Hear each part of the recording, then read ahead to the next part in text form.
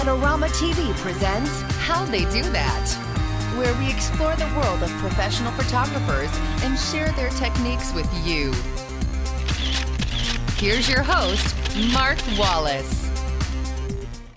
Hi everybody, welcome to this week's episode of How They Do That. I'm Mark Wallace. Well, on this week's episode we have John Keatley. He is an advertising and celebrity portrait photographer. He shot all kinds of interesting people, including Anna Leibovitz and Sarah Palin for her book Going Rogue, Andy Samberg from Saturday Night Live, and all kinds of other people. He also has some really inspirational shots that he took in Liberia. So thank you so much for joining us today, John. It's really a pleasure having you on the show. Yeah, thanks a lot for having me. I'm glad to be here.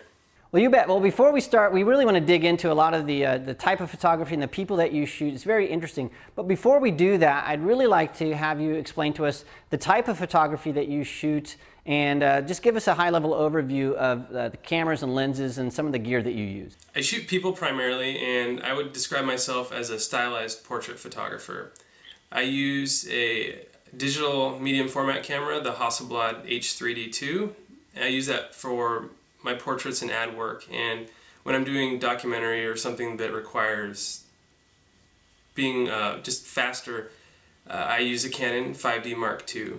And with the Hasselblad I use two lenses primarily. I use the 80 and the 50, and for the Canon I have, my go-to lens is probably either the 50mm 1.4 and the 35mm L series. I also use the 70 to 200 quite a bit if I really want to get back from my subject.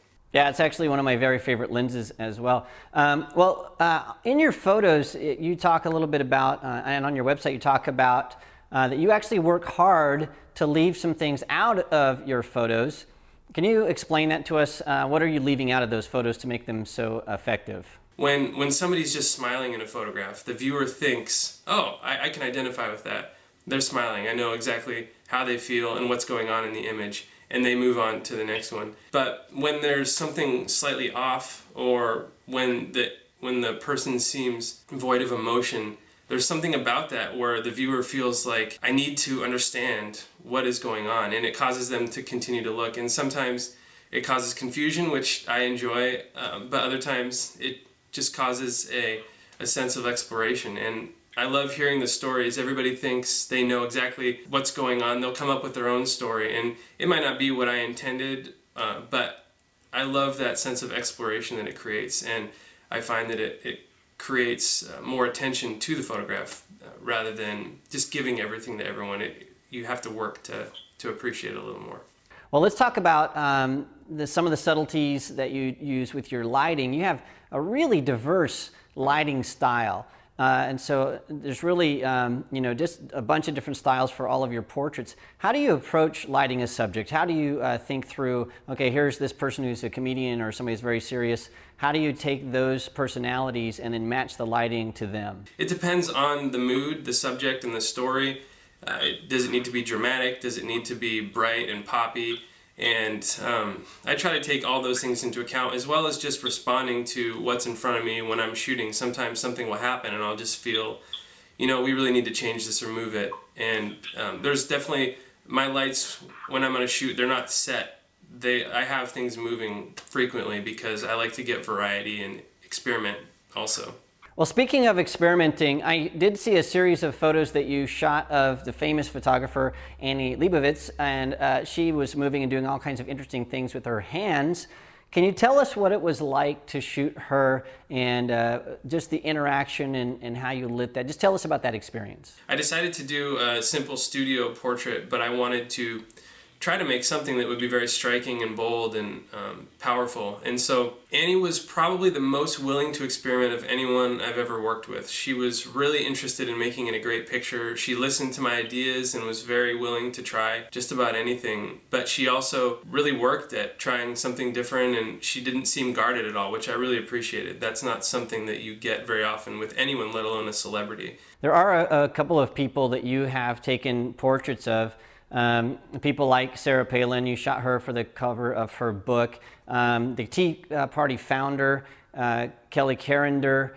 So when you're shooting, not specifically those two people, but people that have a really strong identification with a specific ideology, Does that enter your brain that maybe by shooting those people, you're going to be typecast as somebody that is also associated with that ideology? Is that something that you consider when you take on projects with somebody that has such popularity as being for or against something specific?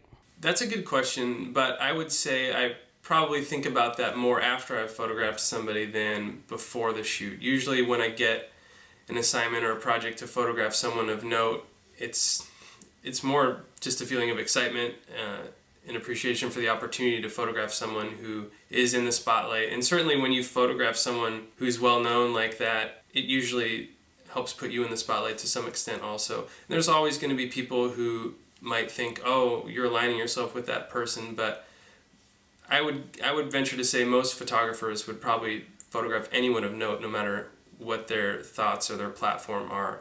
We're interested in people, we're interested in stories. When I photograph someone, I'm not saying, let me tell your story and scream it from the mountaintops.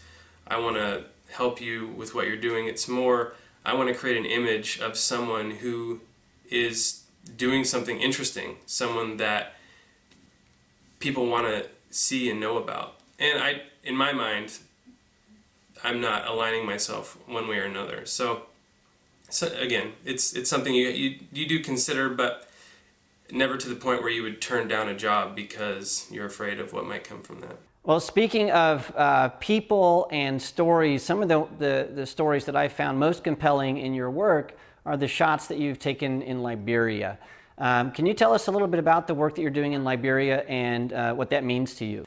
I was recently hired by Mere Bottles to go to Liberia with a team and photograph 2 wells being installed in villages where they didn't have access to clean water. And it was something I was immediately excited about. Mere has a campaign where every bottle they sell, they provide clean water to 1 person for an entire year. And so this was a trip to build the first 2 wells that Mere was funding. And so they wanted to create an ad campaign around those 2 projects to really get the word out and show people what it is that they're trying to do. We went to Liberia in January, just a couple of months ago, and we were there for about 8 days. It was really a dream assignment because I had very specific shots that we talked about, mostly revolving around the building of the wells and using the wells and some of the people, but I also had incredible freedom to explore and photograph whatever I wanted to photograph, basically. So I ended up taking a lot of portraits when I had time, and there was various people that I met. Some people we just walked up to them and met them and photographed them. Some people we formed relationships with over the course of the week and photographed. And those pictures are really the ones that stand out to me from that trip. So while it was an assignment, it felt very much like personal work to me because of that freedom I had to photograph whatever I wanted. One of the stories that came out of that trip was there was a school there that we were told about, and they had several students who couldn't afford to go to school, but the school was taking them on, but they needed funding.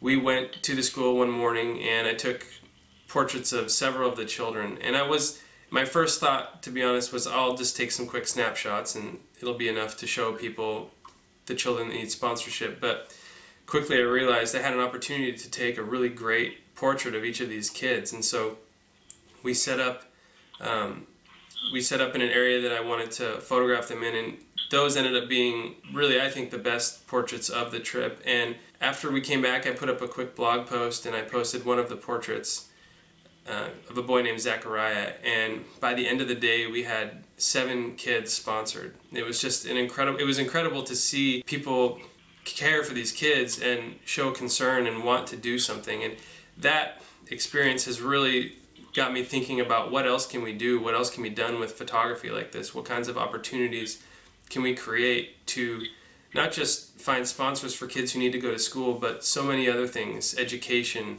clean water. And I think we have a great tool in photography where we can help bring awareness and also use photographs to draw people in and allow them to make a difference as well.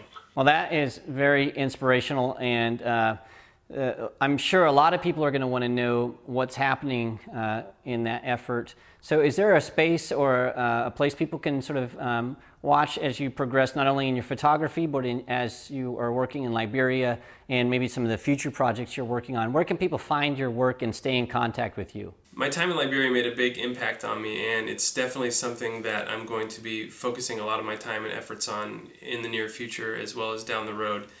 The best place to keep up with what's going on and what I'm doing would probably be on my blog, and the address is keatleyphoto.com/blog.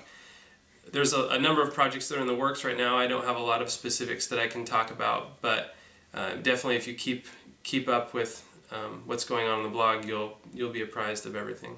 Well, John, thank you so much for joining us today and being on the show. It's been a real pleasure talking to you. Of course, thank you. I really appreciate you having me.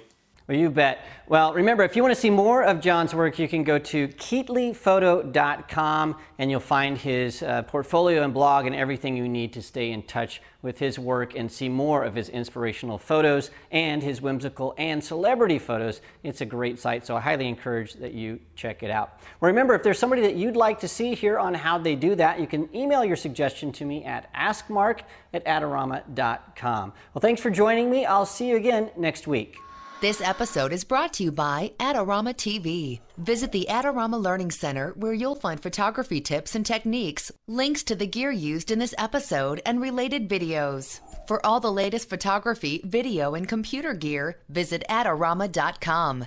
And the next time you're in New York City, visit our store located on 18th Street between 5th and 6th Avenue.